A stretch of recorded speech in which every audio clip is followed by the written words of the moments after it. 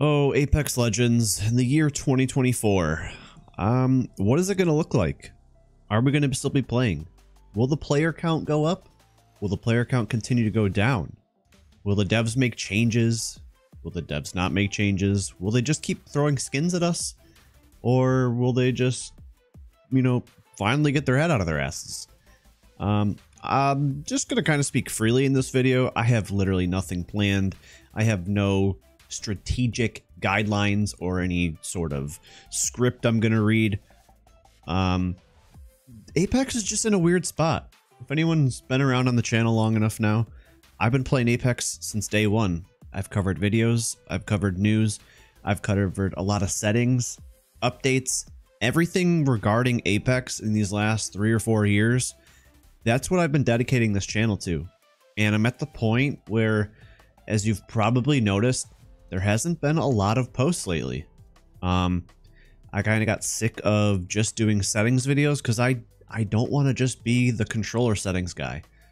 I stopped doing news and updates because those sort of videos at the end of the day, although got views, didn't keep people really around, and it kind of got frowned upon just in the scene in general of people leaking stuff early. And again, just kind of wanted to separate myself from that. So what have I been doing? I mean, I've been playing Apex a lot. A lot of people still do. Player count isn't as high as it used to be, and it's pretty understandable. There's a lot of new games that just came out. Obviously, people dipping back into Call of Duty, the new Warzone, games like the Finals. People are just moving away to other games, and that's completely okay. But what doesn't sit right with me is just the state of Apex from playing day one since I have into really where it's kind of going. So that's why I'm just going to speak freely and just throw some clips on over the years of just gameplay. I don't really know. So the state of Apex isn't in the best state. Let's just first talk about ranked and like ALGS stuff, I guess. If you don't really follow the competitive side of Apex, this might not really spark your interest that much. But a lot of the top tier orgs in Apex Legends have left the scene. Teams like 100 Thieves, teams like, I think like FaZe Clan's dipping out. There's a lot of the top tier orgs that are just leaving the scene completely. And that's a huge loss of just viewership in that aspect. ALGS as a whole is pretty good still, but the fact that a lot of these teams are leaving and they're not getting the funding to keep the teams around is a general reason why people are leaving for that aspect. As far as ranked play, I used to love playing ranked in Apex. I used to say that Apex had the best rank system out of any game out there, and now that's just not the case. They've drastically changed the way the rank system has worked. I'm pretty sure almost every split or every season they change the rules and it gets worse every time. I think around season 12 or 13 is when I think they really nailed down the rank system based off of making it seem like teams just can't push you. You're not forced to just run people down to get points. You actually had to play smart, and if you didn't play smart, it would actually really affect in your rank level because of the entry cost. Now all ranked really is you just play the game and you'll rank up. There's really not a whole lot of skill. I mean, there is skill in ranked, don't get me wrong, but the way it's played now, like, people can just sit in zone and farm to get to masters and in pred. Like, even if you're like a diamond level, you're still getting gold and silver players as your teammates. I remember one game, this was maybe, I haven't played in many splits, I think like 3 or 4 splits ago, when they first introduced where you had to play like 5 or 10 matches of placements. I had someone in my placement game and I was in diamond. Like, that just shouldn't be a thing. The rank system is a complete mess, and the rank system itself is what majority of viewers are going to be watching when it comes to YouTube or streams in general. If you don't have a good rank system and a good competitive system, the casual player base in this game specifically aren't going to last around for too much more longer. The matchmaking itself is just completely broken. I would say, and another reason why I don't play ranked, because there's no incentive. What am I going to get? A dive trail?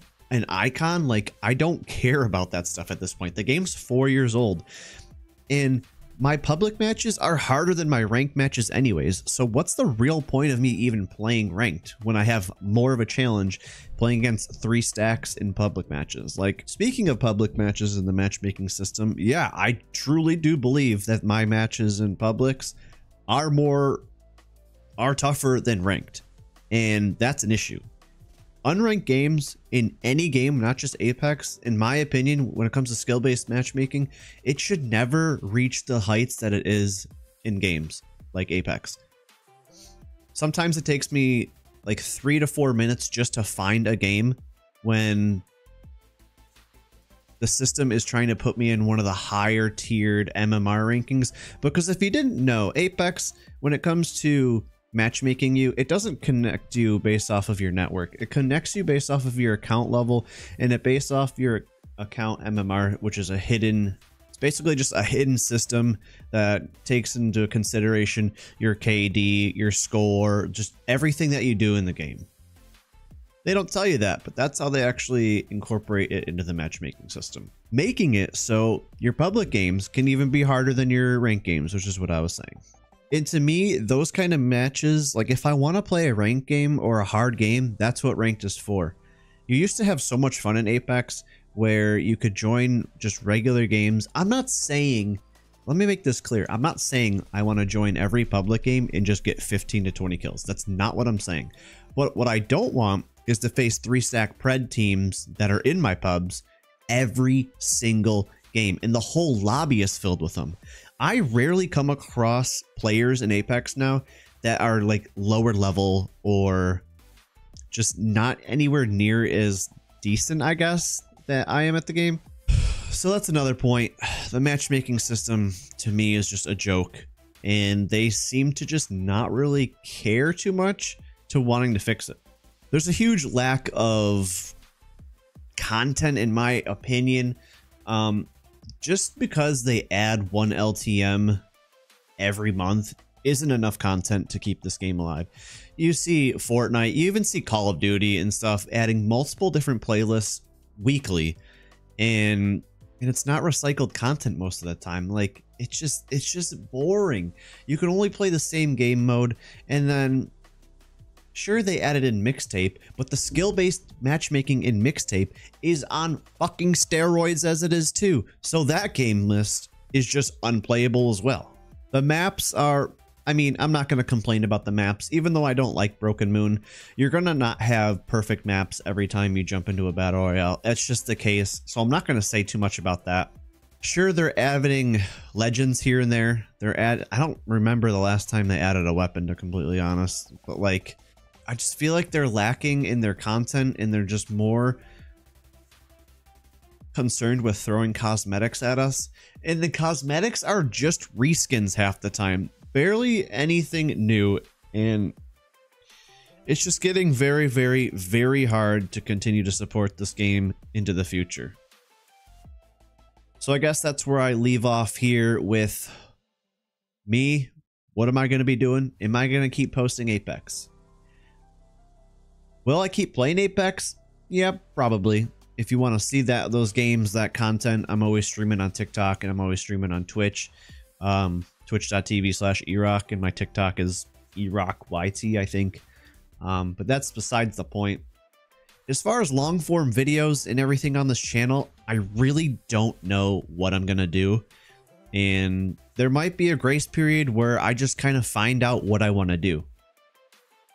So that's just what this whole video is about. My future with Apex, my thoughts about Apex. I truly do still love the game, and that's why I continue to play it each and every day.